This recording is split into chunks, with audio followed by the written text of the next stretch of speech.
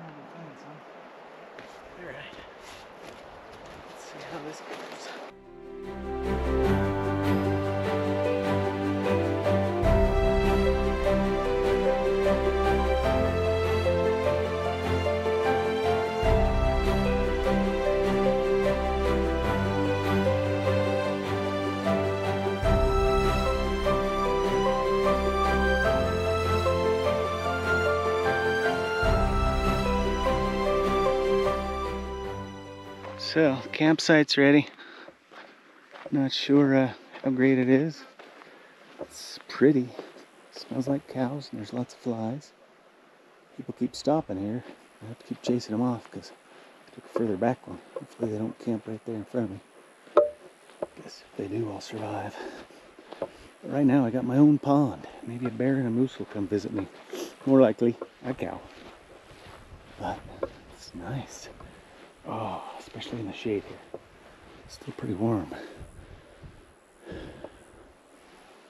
I'm in the Uintas camp spot all by myself. There were a million people everywhere else, so this is good. Not sure I chose the good side. The cows have come to invade, and they really want over here. I have to keep chasing them off. I'm going to be sleeping with cows all night. I don't want to. They dumb. They really want to come here. I put the salt lick over there for you. Now go away. Looks like we got a thunderstorm coming in. I heard 2 cracks of it a minute ago. I don't know if it'll hit me. It looks like it should. Put most everything under the tent.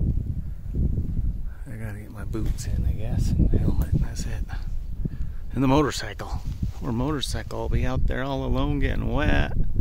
Oh well.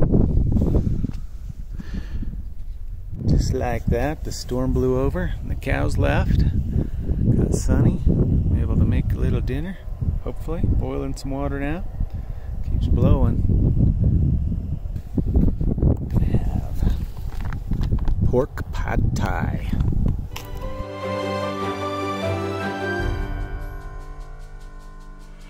Took a little walk over to Spectacle Lake and it started thundering and lightning came pretty good. And it's cleared again.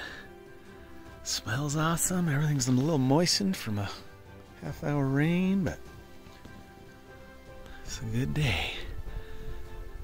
I like these little thunderstorms coming through, cooling it down a bit, moistening it up, clean everything off. So just a quick summary of today. I started in Wellington, Utah, which is section 4 of the BDR, Utah BDR, and rode all the way through to Fruitland. Took off and it was a little chilly, but it was a nice ride up through 9 Mile Canyon. Hung a left up Argyle Canyon, went through there, and it was beautiful and the weather was perfect. Let's see what was next. Reservation Ridge. I went down a really scary road to connect to another road on my way down from there, and it was rocky and steep and rutted and sideways, side hill, and then I ended up going through a whole bunch of cows while I did that. Made it up to Fruitland, had a lunch there and got gas. Figured I could make it a lot further than I thought I would, because that was all of section 4. Campers and people everywhere. I ran into cows most of the day. And apparently I'm destined to hang out with cows all night too, because the spot I picked here where I'm camping has cows that came in, have a salt lick that was over here that I moved over to there, so I should have known they'd come.